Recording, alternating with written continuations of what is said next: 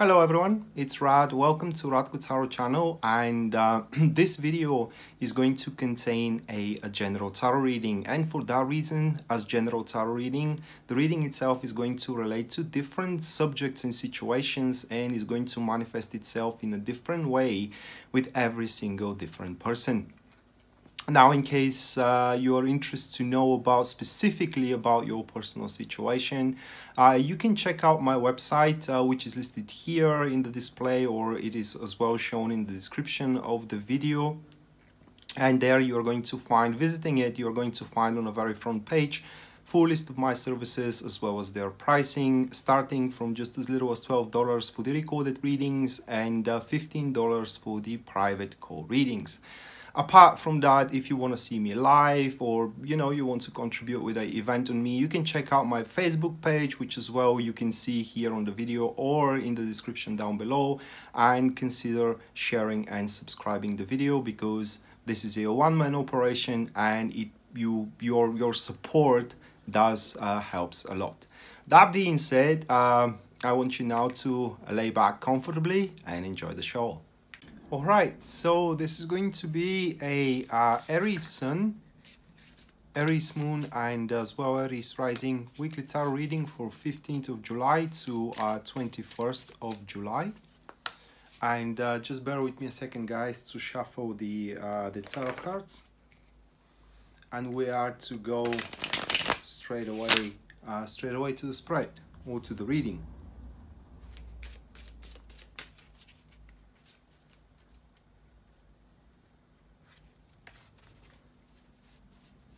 Okay, so the first card, which represents the topic for Aries for the week July 15 to July 21st, that will be the Ace of Wands, followed by the second card, which stands for the challenges that you Aries needs to overcome for July, for that week specifically. That is going to be the Empress card. Third one is going to regard to the positive aspect of the week here, and we do have the Justice card. And then the last one, which stands for the guidance the tarot has for you guys, that is going to be the Tower card. All right, so those three, once again, let's run them down. Ace of Wands is going to be in regards to the topic, followed by the Empress card, which stands for the challenges. Then we do have the Justice card, which represents the positive aspect, and then the last one here is going to be the Tower card, which represents the guidance. All right, so the topic itself, which is the Ace of Wands, well, Ace of Wands in its general majority stands for the for gaining for enterprising. Generally, it could be as well considered as a new beginning, or rather like a new endeavor that one is to start. It could represent as a new meeting with someone that you can start hanging out with, or date with even, It could stand as well as a promotion, or it could stand as well as a new project. But the point is that whatever this new undertaking is going to be all about, definitely it will be gaining for one. So you should not be afraid to make certain investments into it. Now, another thing with the Ace of Wands is that it's usually characterized with a bit of a chaos, for the reason being is that in its initial state of this specific undertaking or an enterprise or whatever, things are not a 100% made thorough, in a sense of that, there are a lot of options that one can play with, and for that reason, you may not feel yourself very well prepared to take on this opportunity, which from another hand is going to allow you to develop additionally some sort of a talent of yours. It could allow you to step more bravely into the future, and etc. So it's as it's going to be an amusing new enterprise. It also is going to kind of like incorporate a sense of insecurity to a certain extent. The accompanied card here is going to be the Devil, and the formation, it is a active neutrals And with the devil card here, it seems that this enterprise will have nothing to do with your current wishes. It's going to be something totally unexpected. So a big surprise from these couple of cards. It is what you can expect for throughout the this week, and that surprise itself, at the start, it may not seem very plausible, right? But should you take a participation into it, you are to see that it can become quite gaining for one.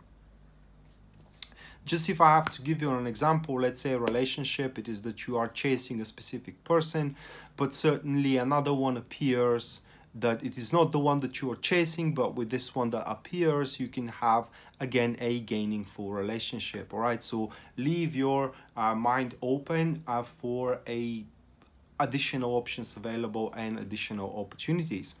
So the challenge itself is going to be the Empress card, and the Empress card points to maturity, and it points to the ability one to take a found decisions, which could relate to the stubbornness that one wants something specifically, all right, and it is not focused instead on the overview, just like I gave your example. So you do not make your decision in mature fashion and take the opportunity of the new guy or a girl coming in, which can present you with the same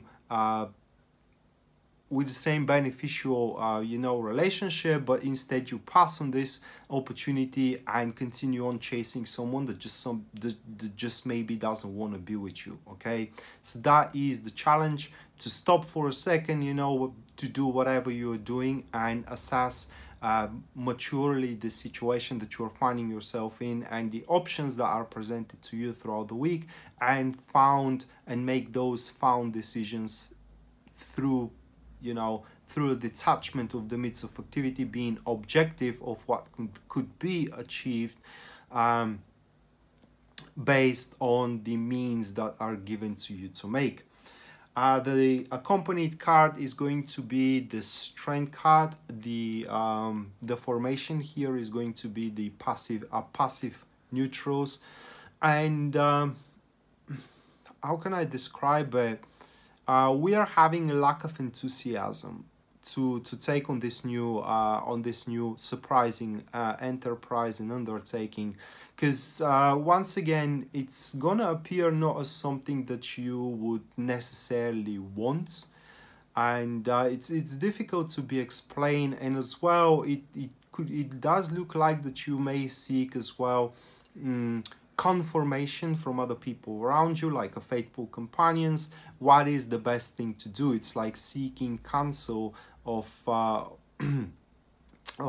people that you do have a great trust in, and that is a good way how you can overcome the reluctancy here of to jump into a different endeavor which does not necessarily reside with your wishing and with your hopes or dreams. Well, it does, but in the grand scheme of things, once again, there is two types of dreams. All right, let's say it that way. You can dream to be with someone, or you can dream to be happy. Now, the major dream is to be happy. Whom with? Does it really matter? All right. More than one person can make you happy. That is just for example, guys. And here throughout this week, you are to have a different option to either be happy or lucrative, and it's not going to be the option that you are striving for up until this moment. So the positive aspect of the week here is going to be the Justice. Well, that is very conditional card in your case, Aries. Now the Justice points that what is going to be positive for you. So what is going to be positive here? Being accountable toward oneself. That is the first thing that you need to start thinking of when it comes to assessing your options available. What is going to be the best thing for you to do? And completely disregarding, for example, a peripheral influences upon you and upon your situation. And another thing that the Justice points, which is a little bit outside of this new enterprise that is coming around, is that you will be able with ease to structure your priorities very well in such fashion that it is unlikely you are to face any difficulties sorting out with those priorities and tasks moving on forward into the future. The accompanied card here is going to be the Ten of Pentacles. Formation is a active enemies that we do have.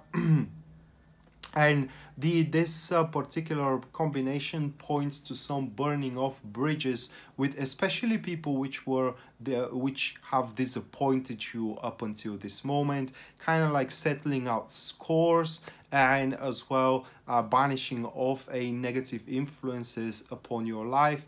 Like I said, people who betrayed your trust, people who are stifling you, for example, trying to implicate their authority, upon you. It's kind of like bruising co-workers, bruising friends as well, or a supervisors. It seems that you will be able to detach yourself from their influence or constrain severely their influence through the well-made structure of one's priorities. And so the last card for you, Aries, it's regards to the guidance, and we do have the Tower card, strongly correlating and related to the Ace of Wands here, and the main topic of the reading itself, which is the surprise. And the card here points that sometimes, how can I describe it? Sometimes, and in this case, you know, what one wants, it's difficult to be explained. Well, basically the card does represents that at this stage, you know, you will have to take on that new way of improving oneself with a great amount of clamor. The Tower does represents the bringing down of one's it's not structure, but let's say of one's hopes and dreams, and rebuilding those dreams into a different direction. Just like I told you, just like I gave the example here of one strive to make a relationship, so you have to completely abandon your current chase and redirect into the new one. Okay, basically here the card points that if something isn't work out with ease, it's not worth trying to make it work out at all. Okay, you just have to salvage it and use whatever materials are left from the salvaging of that situation to rebuild similar situation with new means and new goals as well. The accompanied card here is going to be the Four of Wands, and the formation, it is a active supporters that we do have, and pretty much the advice is to be as quick as possible to make closure with, for example, open type of relationships, or rather like a people that you haven't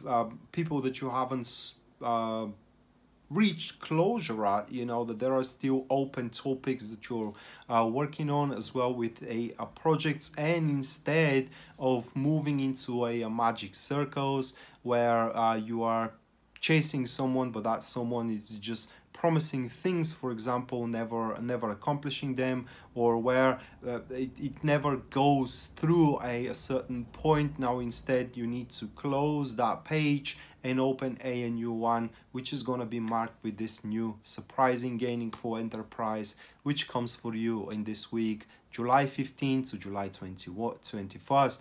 If you don't see it, that is because you are way too stubborn to make something happen which does not want to be, which itself does not want to be made happening. All right, so that being said, this was your weekly tarot reading, guys, Aries. I hope you enjoyed it and you liked it, and I hope that we are going to see each other around. Until then, bye.